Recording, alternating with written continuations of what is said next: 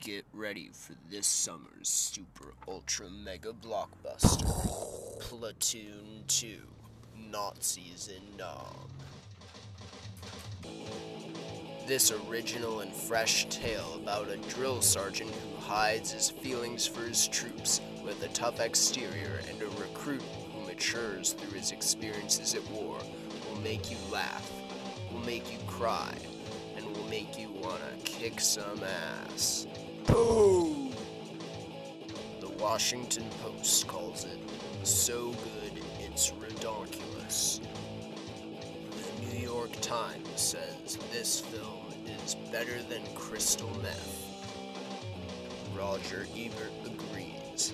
This film is not a waste of your money.